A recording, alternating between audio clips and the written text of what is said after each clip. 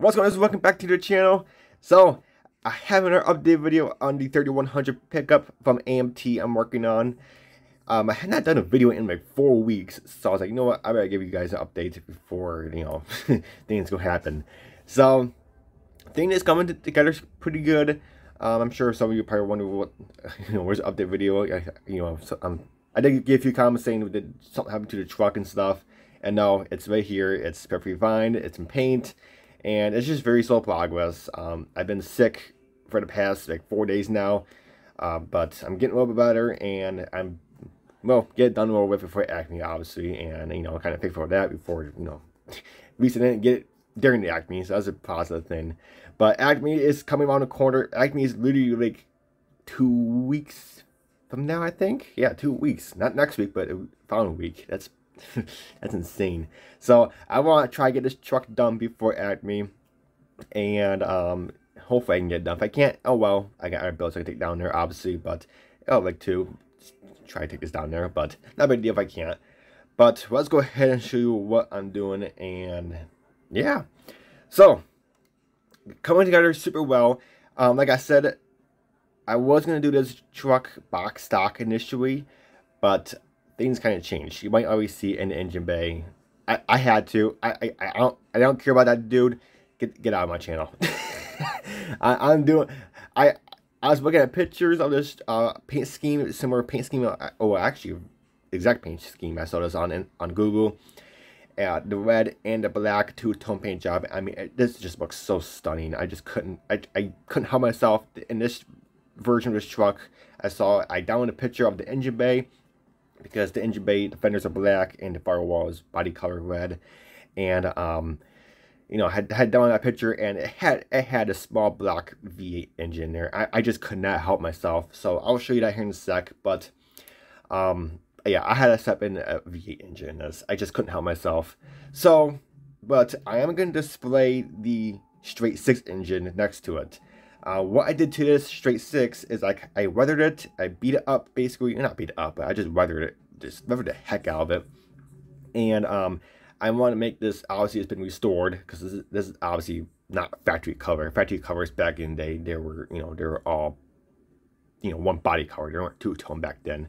So this is obviously custom, or not custom, but restored, and they just put in a different engine, obviously. So they pulled out the stock engine.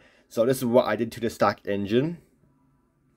I weathered it up, I rusted up, I put oil stains, I just beat the engine right up. I stained the transmission, everything's all rust. I got, rust everywhere. I mean, it's very cool. So I kind of want to look like they just found this truck in like a, in the wild, in the woods and stuff, and just been sitting there for years and years and years, just sitting there rotten. So the engine was no other, just rotten. And so they yanked the engine out, fixed the body, and they didn't even bother fixing the engine. Or, you know what, we're going to stop in a different engine. So I weathered the engine, and we're going to go ahead and, because I did 3D print engine stand. I didn't weather it yet. I did put the rust accent on there. I still got to rust it up, but I'm going to do it after the truck's done. I did 3D print engine proper. I do want to make this rusty, so I did put the brown on here. I still got to do the actual pigment and stuff, make it look actual rust, but like the engine. But I'm going to have this next to the truck, and I'm going to get chain and stuff, and I'm going to have the engine just hanging from here. And I think this would be pretty cool. Like they yanked the engine out, and it's still on the prop rod, and they don't know what to do with it. And yeah, so that's what I'm thinking. I'm not sure yet, but I think it'd be pretty cool. Before we get to the body, let's go ahead and show you the interior. Interior is done. I did the interior body color, or the dashboard at least, and the center of the steering wheel body color. So that looks pretty good. The dashboard's pretty simplified, nothing too major. That's only 2 coats of 2K clear, because I didn't want super shiny, obviously. Well, it's it is shiny, but I didn't want like super glossy, perfect finish. There's some orange peel in there, like they are in back of the day. Well, at least I think there is. But I did put in a different shifter. Because this truck usually has an automatic transmission. It actually has the automatic, so the shifter goes on the steering column, but the engine I put in here, I put in a manual transmission. So I needed a manual shifter, so I just scratch built one, and I went ahead and put on a lucky dice for the tipper, and it looks pretty cool. And I actually really good how that turned out. Did white lucky dice.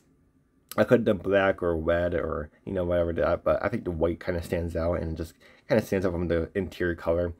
Then obviously did red and seat belts, and then the door panels and the seat is a light tan from Tamaya. I think it looks really good.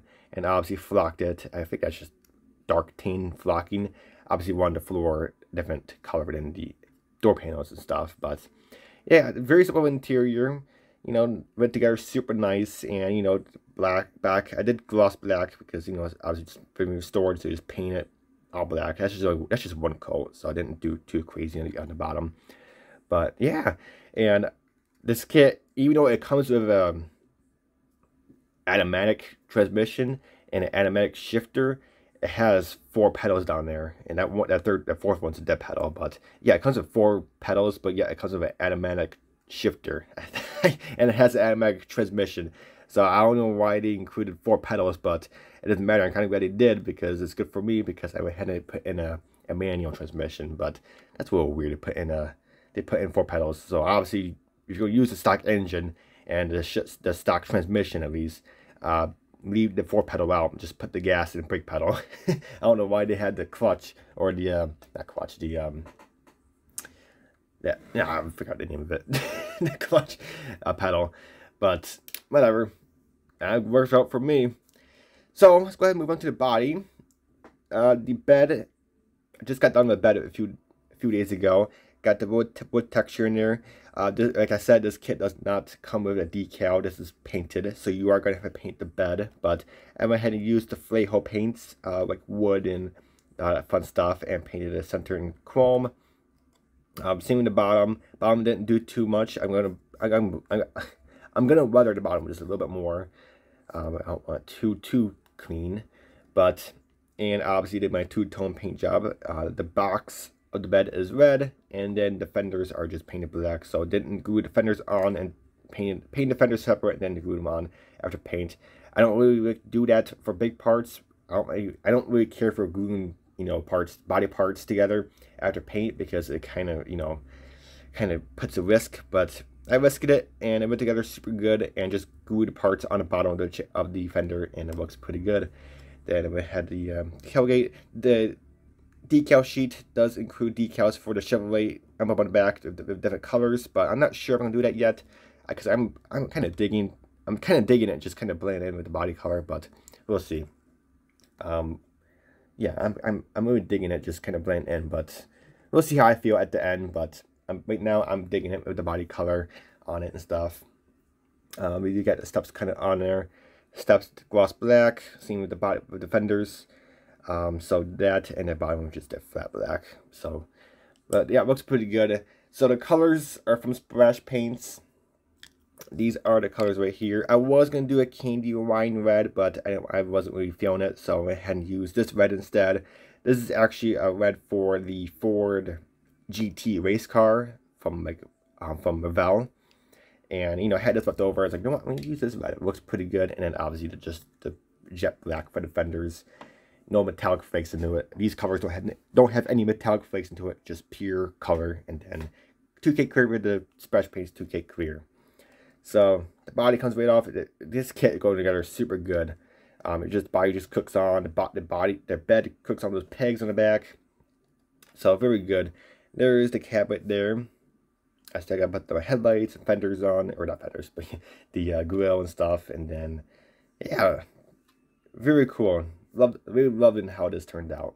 Love the paint job, and the 2-tone looks absolutely insane. There is the aftermarket engine.